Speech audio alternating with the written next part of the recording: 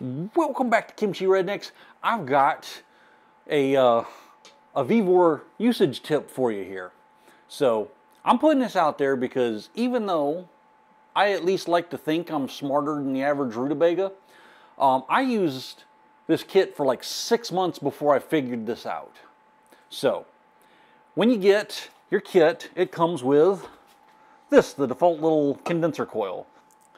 And if you were like me, all you did was plug this in, let it fill up, and it starts draining out of the return line, which it'll do eventually here. Yes. And so any second here, we should start getting some water back out of the coil. Yeah, you got some water coming out of the coil.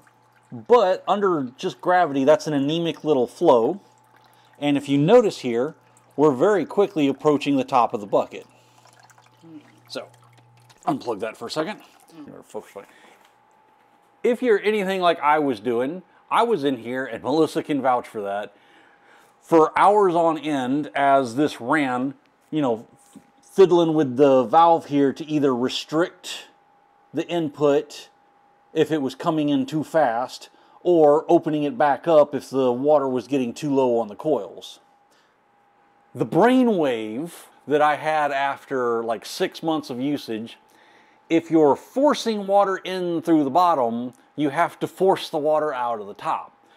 All you got to do is pull a simple vacuum or siphon a little bit of water out through the top hose. So we'll turn that back on.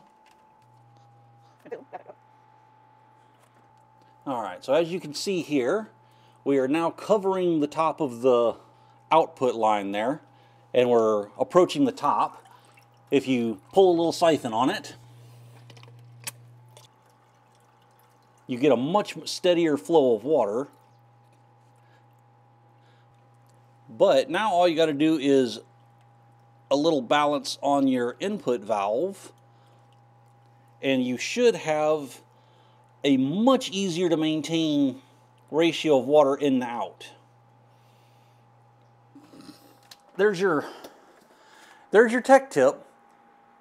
If you can manage to balance the water in from the pump set on low and pull a vacuum on the return line, and then use the ball valve on the input to adjust the flow rate, you can balance them, and then you will never have to touch it again. It'll run the entire run without you having to fiddle faddle with anything, and you can actually sit down, which is a great thing. Because my knees hurt after a couple hours of standing here doing that number. But that's it for today, guys. It's just a quick tip, something I thought of that other people might want to know, because there might be other people out there doing the same thing I was doing. So, like, subscribe, do the internet stuff, see the Buy Us Coffee link below, and we will see y'all next time.